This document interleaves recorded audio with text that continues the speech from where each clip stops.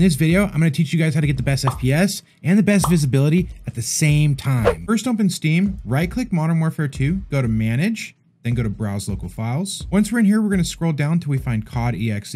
We're going to right-click COD.exe and go to Properties. Once we're at this window, we're going to go to the Compatibility tab. We're going to make sure Disable Full Screen Optimizations is checked. Then we're going to click Change High DPI Settings and make sure Override High DPI Scaling Behavior is also checked. Press OK. Then OK. Then we're going to copy this bar up here. This may be different for everyone. We're going to go to the search down here and we're going to type graphics.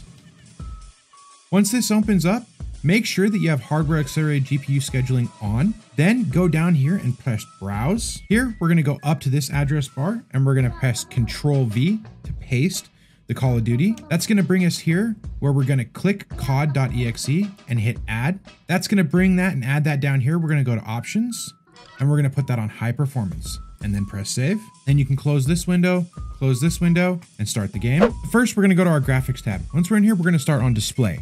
Now for display mode, you're going to want to go with full screen exclusive for the best FPS and best performance. Me personally, I use full screen borderless, but that's because I do a lot of alt tabbing between multiple monitors, so I'm willing to sacrifice that FPS. Next, we'll go down to dynamic resolution. You want to keep that off. Then head down to VSync gameplay and VSync menu, turn both of those off. Custom frame rate, leave that on unlimited. And the options below that, leave them as default. Next, we're going to go to the quality tab. Once we're in the quality tab, you're going to want to go to quality presets, go down and set that to custom. Keep your render resolution at 100. For upscaling and sharpening, this is revolving DLSS and other things like that. We're going to keep that off. And we're going to go down here to anti-aliasing. Now, anti-aliasing is a little bit different in this game. They don't have simply off. So we're going to go to SMA T2X.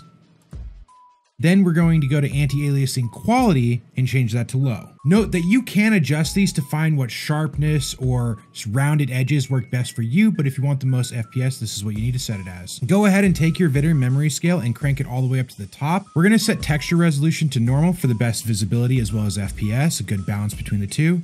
We're going to go to texture filter anisotropic and we're going to set that to high as that's going to give us the best visibility. Then we're going to go to nearby level of detail and we're going to go and turn that to low. We're going to turn distant level of detail to low. We're going to take clutter draw distance and put that to short. For particle quality, we're actually going to leave this on high.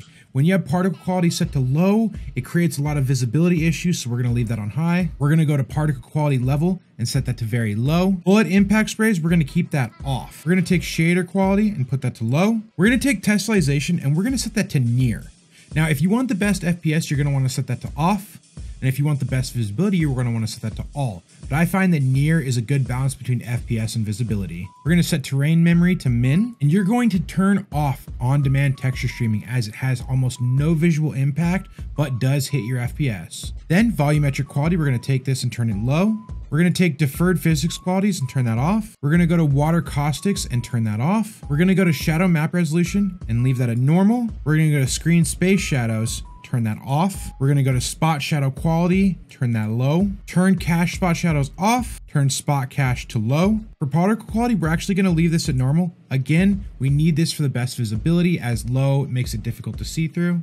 Ambient off collision is going to be off. Screen space reflection is going to be on normal. This is going to increase your indoor visibility with lighting and things of that nature. Static reflection quality, we're going to turn that off. Weather grid volumes, we're going to turn that off. Now this one, I don't know how much of a visibility impact this one has. I haven't had enough testing to be able to do that, but it does hit your FPS, so we're just going to turn that off until we find out otherwise. Nvidia Reflex low latency, we're going to put that to on. We're not going to put it to boost unless you think that your CPU can handle it. It's not going to increase your FPS. It's just for low latency, giving you better input delay. So I like to keep that on so it doesn't hit my CPU as much. Depth of field is off.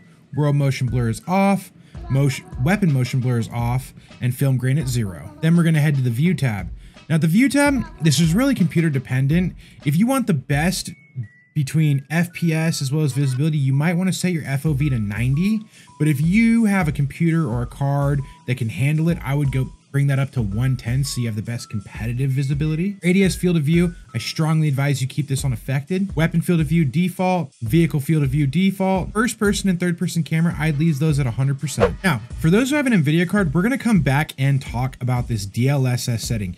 If you have DLSS, it may be worth to go ahead and turn that on for you, as this may give you mixed results in your performance as well as visibility. It's going to be something that you're going to have to toy around with. Personally, I've gone with Nvidia DLSS and gone with balanced, and I've had a great mix between FPS as well as visibility, and this is what's done best for me. But not everybody has an Nvidia card or an Nvidia card that supports this, so if you don't, again, follow back to all the settings that I said before. But if you do have this setting, it is worth turning on DLSS, going to show more, putting on the preset of balanced quality performance, seeing what one works best for you. Visibility wise and performance wise, balance is made for that. And then you can go ahead and increase your sharpness if things look a little too blurry or whatnot like that for you. That's going to be all for this video today, you guys. If you guys want to keep up with more Call of Duty content, make sure to subscribe, and I'll catch you guys later. Peace.